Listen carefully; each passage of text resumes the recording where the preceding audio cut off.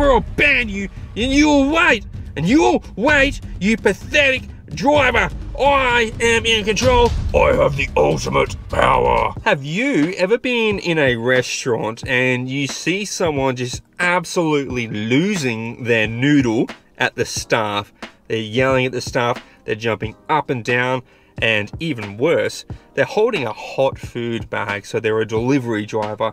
Now, this would have been a rare thing to see maybe a decade ago, because most of the delivery drivers were working for the restaurants. But now that it's all been outsourced to food delivery apps like Doordash, Uber Eats, Menulog, Grubhub, Just Eats, whatever it might be, in whatever region of the world that you live in, it is becoming more and more common that these people come into the restaurant and end up in an argument with the staff. So there has been a change that has occurred, and it was more of a reminder and a incoming reminder to the restaurants on how to deal with these Keiths and Karens who come in screaming their head off that I've been waiting for 5 minutes for this delivery, I want the manager, I want to complain. And dude, they just go absolutely ballistic and they just lose their noodle, man. They just lose their noodle. Their kettle pops and there's like whatever the kettle sound does.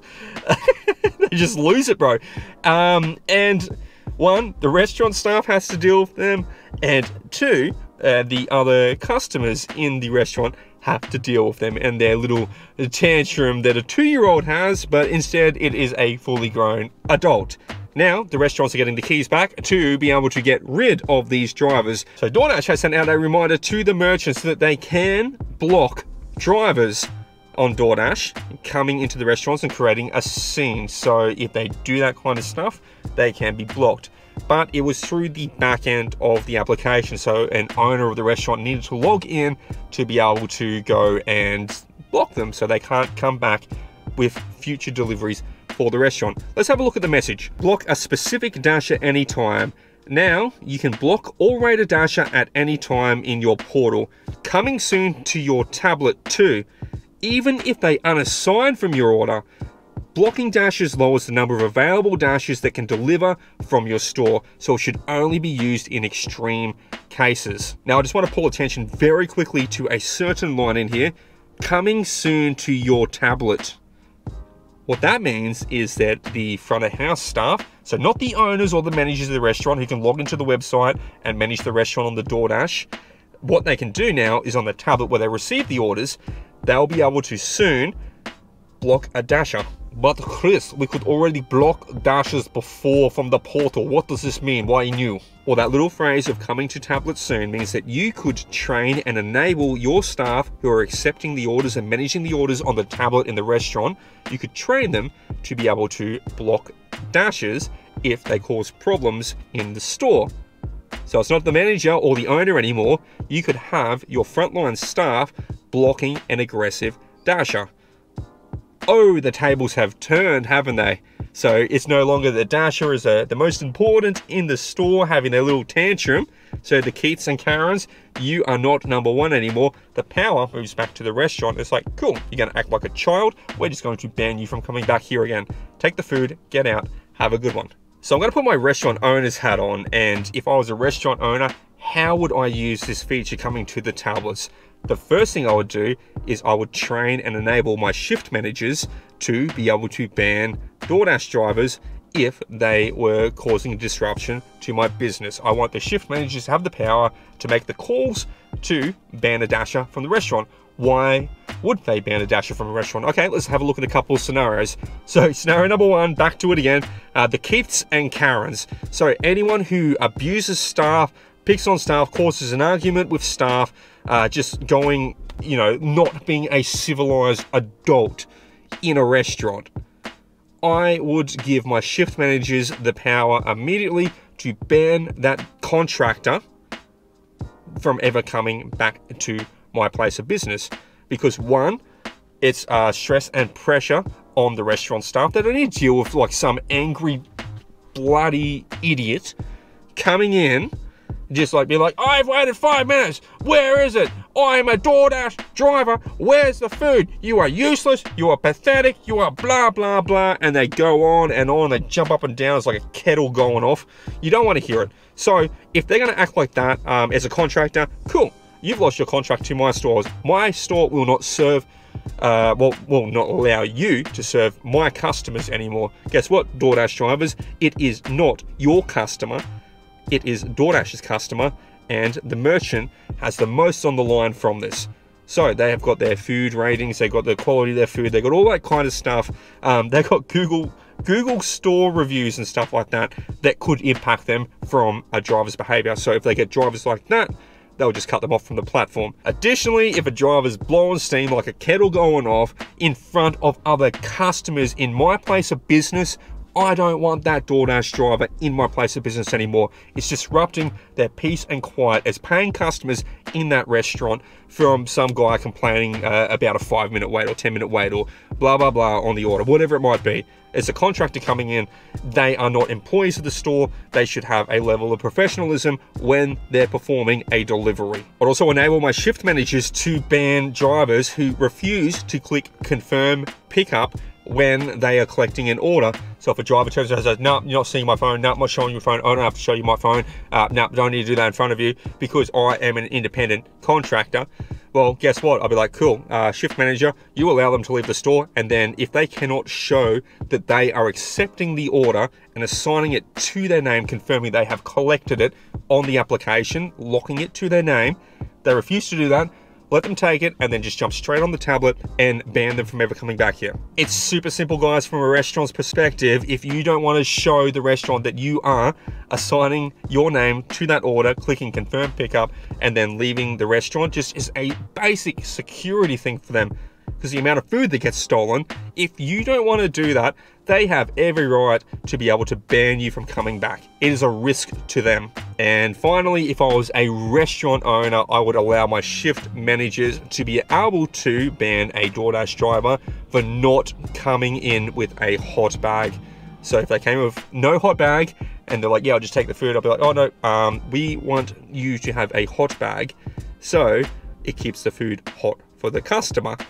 If the driver refuses to go back to their car and get a hot bag and bring it in, one, they could refuse service, or alternatively, I'll just tell my shift staff, my shift managers, I'll just tell them, cool, let them take the food and then ban them so they will never get an order back here again. We just want drivers with hot bags. So why do restaurants want drivers with hot bags? Well, because unlike yourself as a dasher, they don't know how far the food needs to travel. So the restaurant's like, well, it could be 1 mile away or 1.5 kilometers away, or it could be 20 miles away or 30 kilometers drive away. They don't know. So they want the best odds or the best propensity of the food being hot when it arrives to the customer, which means putting it into an insulated bag to try and keep it hot. Now, drivers who refuse to show proof that they have that, one, it's a risk to that business of them just getting like an instant clawback on the food because they're like, it's cold, it took forever, blah, blah, blah. And customers just complaining about food quality. And if they complain about food quality or quality of the food comes back on the restaurant loses its profit, they get clawed back for it. So the restaurant does not want that. They want to be paid for their time and labor and make a profit from it. Now, DoorDash drivers who are so self-entitled and wrapped up in their own little universe, and guys, I've heard it all. I've heard every excuse why not to have a hot bag. They're all ridiculous, okay? You're clowns if you don't use a hot bag when you're delivering food, okay? It's just basic food safety, trying to keep it as warm as you can to cover your own ass on any liability and stuff like that. But one, it's just respectful. It's respectful. If I had a delivery driver show up and my food was not in a hot bag, and it's happened many times, I'm not thrilled. I'm not thrilled because the food's cold most of the time. So put yourself in the restaurant's shoes. If you have drivers showing up without a hot bag, refusing to go back to the car and get a hot bag to put the food in, sweet. Press 2 or 3 buttons, ban that driver from coming back. We want drivers with hot bags. Now, one of the concerns that I read about abuse on the system, and as per usual, it came straight out of America. Like, Americans, guys, like, you just go from one extreme to another. There's rarely a middle ground for you guys. It's like, but what if the world caught on fire? Then what happens? So the concern that I read from America was, what about racism? And it took me like a few seconds to try to get my head around that. I was like, where are these guys coming from? Racism. And I read through it. I was like, oh, okay, that doesn't really happen in Australia, but okay, let's unpack this. So the concern was around racism. What if there are restaurants who ban all drivers who are of a different ethnic race to them? How is that monitored? How is that policed? What if that happened? And, you know, guys, that's not Caucasian restaurants banning everyone who is of a different skin color to Caucasian people. Inverse as well. So restaurants owned by minorities or people from different backgrounds outside of America that have migrated in, what if they banned all drivers outside of their own ethnicity? So how is that policed? How is that monitored? For me, I think this is a non-issue, purely because it's 2023. One, I really hope that kind of behavior doesn't happen in the world. It's not the 1940s, 1950s anymore, okay? Times have changed, and we all don't want to see that kind of crap happening. And secondly, any business that is caught out for doing that, if I was a restaurant owner and I was doing those practices, and then the general public found out I was doing them practices, my restaurant would be utterly cancelled, and I would get sued for discrimination. You would get sued for discrimination. So guys, it's a non-issue. That kind of stuff's not going to happen. You will get sued, not from DoorDash, not from, you know, the companies running this. The companies running it will probably terminate your contract for deliveries. They'll just distance themselves as far as possible from you if that kind of stuff came out. But it will be from the drivers in the region, and they will have an action against you. They'll be able to sue for discrimination, let alone anything else that comes through from it. So guys, that is a non-issue. No business owner is going to put themselves in them shoes to tell their staff to ban everyone from a certain ethnicity or who is not our ethnicity. Okay, not going to happen, guys. And any staff member who does that kind of stuff, they will be terminated. They will be fired to protect the business's interest. So yeah, guys, non-issue there. But what do you guys think?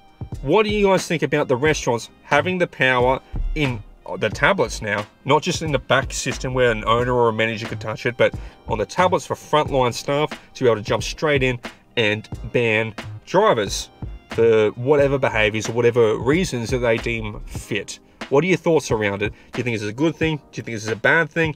Are all the bad drivers going to get terminated so you'll get more work? Or is this just going to be a absolute mess where the restaurants get all the power, and if you put your hand up, you're like, excuse me, I have been waiting for 32 minutes right now. How long the food's going to be? And they go, shut up, or I'll ban you, and you'll wait, you pathetic driver. I am in control. I have the ultimate power. You think that's going to happen? I hope not. But guys, leave your thoughts down below in the comments. Other than that, guys, take it easy, drive safe, and earn some money. Hustle.